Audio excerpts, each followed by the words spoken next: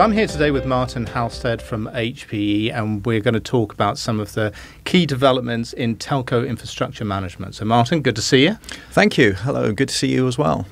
So just as a starting point, obviously HPE is a very well-known name, very well-established company in telecoms, ICT, media, entertainment, etc. But can you just remind us of all the different ways in which HPE plays a role within the telecom and communications networking sector? Because it's more than just about delivering servers, isn't it? No, that's absolutely correct. So, I mean, we were pretty much instrumental in introducing x86-based servers into the telecoms industry. You know, this was at least 10 years ago. And we did that through the major network equipment providers that are out there. So they used our industry standard servers as part of their portfolio for their offerings into the market. And we were highly successful and still are in that space. So obviously, since then, the industry then pivoted towards, the introduction of things like NFV, etc. And so we started looking at our portfolio and how we could, introduce as many offerings as possible into the telecoms industry to meet that new need, where effectively you could start looking then at disaggregation of the applications, the virtualized network functions from the infrastructure itself. And we felt at the time and absolutely are today, that we could be a key player in that market. So we looked across our whole portfolios, not just the servers, but also our storage portfolio, our Ethernet switching portfolio, and then through an organization within Hewlett-Packard Enterprise called CMS, we actually have telecoms applications as well. So filling in product offerings of HP that are specific to the telecoms market. Okay, and HP has quite a lot of heritage in telecom software, going back quite a few years, and I guess that has been a good launch pad or a good sort of foundation for what the company is doing now in terms of telecom infrastructure management. So can you give us a little overview about how HPE is meeting some of the market's needs in terms of helping operators to be able to manage what it now looks like it's becoming an even more complex architecture that they'll need to manage? Yeah, absolutely correct. And the areas that we've identified for infrastructure management are really specific to distributed environments. And that's really where the telecoms operators are really different to the enterprise, and especially large kind of hyperscale operators who have pretty monolithic centralized environments. Telecoms operators are very, very different. They're you could think of each of their points as presence as effectively being a miniature data center. And as they start rolling out their applications, from the core data center out more towards the edge, you're going to see more and more x86-based infrastructure being deployed further and further away from those core data centers. So you have the scaling issue in terms of infrastructure management. But the thing that doesn't necessarily help with that too much is that you can expedite, you extend the issue with that, because you have a set of heterogeneous infrastructure as well that the operators are deploying. So the infrastructure that they would deploy typically in a core data center is fundamentally different to the ones that they're deploying the edge and further out in the network. And that's based on space constraints, environmental needs, component choices, etc. But also, typically we aren't the only vendor that is deployed in those environments. There's HP, but we also sit alongside our competitors in that space as well. But the operators need to try and manage this infrastructure in the same way. Yes. So, so again, that creates challenges, as well as all the different API sets that, that infrastructure exposes. So we've tried to address all three of those issues really in what we've devised as, we believe as being a truly open framework for infrastructure management. Okay, we'll come to the open aspect, of course, is very interesting. But open is a term that's used very broadly in the industry. But if we can just come back, because you mentioned distributed architectures and edge there, and these kind of things have been talked about for a while. But this is something that certainly seems to be becoming a reality now, rather than something that's just talked about. So what's driving that? Why is edge computing now an actual thing rather than just a concept? Yeah. So what we've observed over the last the last 12, 18 months is that telecoms operators taking seriously now the move towards new services, primarily around their introduction of 5G. Right. Yeah. Initially as a non-standalone offering, so they'll be looking at virtualizing the radio access network in combination, with their existing LTE core. But then moving to standalone architectures, and we're already in conversations with some of the operators that are pretty much on the bleeding edge of that. Yeah. So new technologies like 5G, as well as the introduction of computing more towards the edge. Multi-access edge computing has been fairly slow to take off, but we are starting to see more and more opportunities in that space as well. Where the operators want to collaborate with ISVs or their partners in terms of delivering, enhanced offerings to their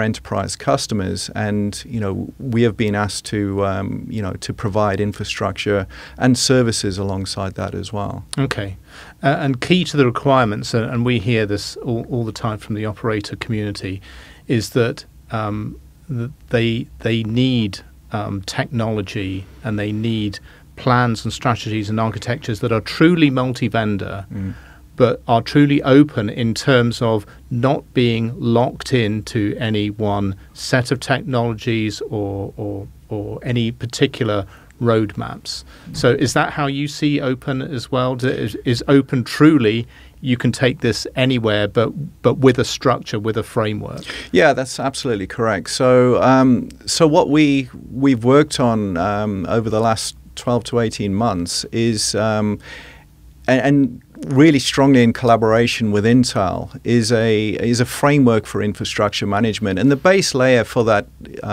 framework is what we call an ODM resource aggregator. So ODM stands for Open Distributed Infrastructure Management. Okay. And the resource aggregation function of that ODM framework basically takes any southbound infrastructure API and data model from any vendor, and then via a plugin it mediates that communications channel northbound into a fully DMTF Redfish compliant data model. So what does that mean? It basically means that we have a single data model, a single software defined infrastructure, full SDI representation of a data center. So not just the compute nodes, which typically Redfish has been adopted as the standard for managing compute nodes, but it's really extending that to cover storage, the Ethernet switch fabric as well. So typically the spine leaf architectures that exist within the telcos data centers. If you have managed racks, then the rack management modules of those of those managed racks would all be represented in an aggregated view, through that single Redfish data model. And the idea would be that any northbound, OSS, BSS solution that was going to query and want to set up operations on that infrastructure within the data center just needs to, set up operations on that Redfish data model, right? Which of course is fully standards based, and so from our perspective, we see that as being fairly unique, and something that's badly needed by the industry at large. Okay, and just to be clear, when you say data center, there, you're talking about a data center anywhere in the broad, I guess you could, in this context, you could refer to it as the telco cloud. These data centers could be, just a couple of racks right at the very edge of the network near customers, or it could be in a local exchange that's been converted or is now acting as a data center. Yes, correct. So, we devised this for those massively distributed environments. So the idea would be that, if you distribute this resource aggregation function across each of the, these remote in quotes, data centers, remote points of presence, where you have, enterprise-like infrastructure that requires, infrastructure management, then what you can effectively build are hierarchies for infrastructure management. Right. So you aggregate visibility of the infrastructure, via these distributed resource aggregation functions, meaning that you can then centrally manage that infrastructure via, composition or management function, composition or fault management solutions, etc., which again don't necessarily need to be as distributed as the resource aggregation function. So, having this hierarchical, approach to infrastructure management, we feel is a sensible way of being able to scale out infrastructure management for these massively distributed environments, but in a completely open industry standard way. And what I mean by open and industry standard is that the plugins that would be used by each of the vendors in order to mediate their API sets and data models to Redfish is fully, it's going to be open sourced southbound, those API sets can be exactly what the vendors are using today. So there's no need for vendors to convert things to Redfish. Right. Through this through the plugin model, that's what they would gain anyway. So we as HP, we are developing plugins for our infrastructure across compute, storage, and Ethernet switch fabrics. There's no reason why any other vendor couldn't go and develop their own plugins as well to do this. And we're actively in conversations with various partners of ours to do exactly that. Okay.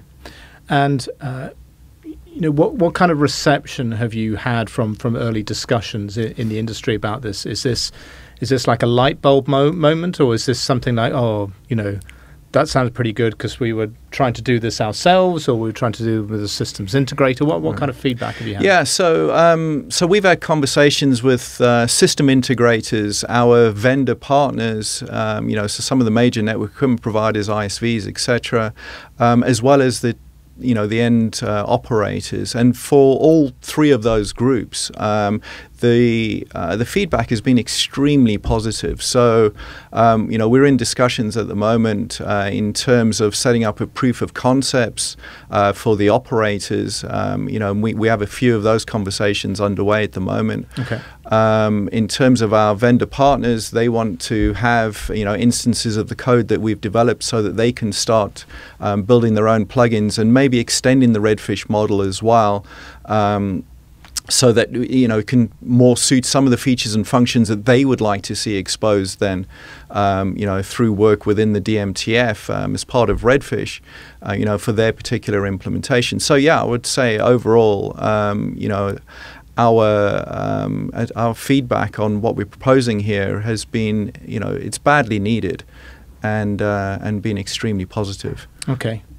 So you mentioned open source there. So what kind of role is the open source community going to have in the development of this framework? Yeah, so the open source community we see as being critical in terms of making sure that infrastructure management is truly open and available to the entire community. So what we've done is we've worked along Intel in terms of looking at the open source community and contributing the code that we are developing. So the ODM resource aggregation function is going to be donated to the open source community alongside plugins, which again would be open source. It'll all be Apache 2 licensed and freely available to the community. Intel are going to be doing exactly the same thing in terms of contributing some of their key code that they have for infrastructure management, and we already are working with Intel, which is part of the demonstration that we have at Mobile World Congress, to in terms of showing Intel's code, their rack scale design pod management code, into working with the resource aggregation function that we have. All of that would then be open sourced as part of the open source community. And so, from our perspective, we would actively encourage, and are in the process of doing that, encouraging our partners, the ISV community, the network equipment providers, as well as the operators to take a look at what we're doing in the open source community. We'll be making some announcements at Mobile World Congress specifically to do with that. We would actively encourage participation so that vendors can go and build plugins for this architecture, enhance the Redfish schemas that we've been working on, build northbound OSS stacks that can interface with this unified data model. There are various things that vendors can do to try and open up the telecoms infrastructure and its challenges that it's going to have in terms of rollout of new service offerings and technologies. So I guess a lot of the companies that are going to be interested in this and that HP wants to talk to about this are going to be in Barcelona at Mobile World Congress, which you mentioned before. You're already going to be doing some work there with partners, including Intel. So is this something that you're going to be shouting about in Barcelona? Yes, absolutely. So it's going to be a key focus of our booth at Mobile World Congress. So as part of the organization that I'm in terms of HP's representing HP's infrastructure, it'll be a key focus of that organization. We also will have Intel in the booth demonstrating the interworking of their rack scale design code base into the resource aggregation function that HP has developed. So they'll be demonstrating that. We'll have a variant of that, within HP's part of the booth. And we would actively encourage the wider community to come and see what we're doing in this space. Okay, well, it's certainly a topic that I know that the broad telco industry is talking about, and something that everybody needs to be sorting out. So I'm sure it'll attract a lot of interest, and it'll be a topic of conversation not only at MWC 2020 but well beyond. So Martin, thanks very much. Thank you.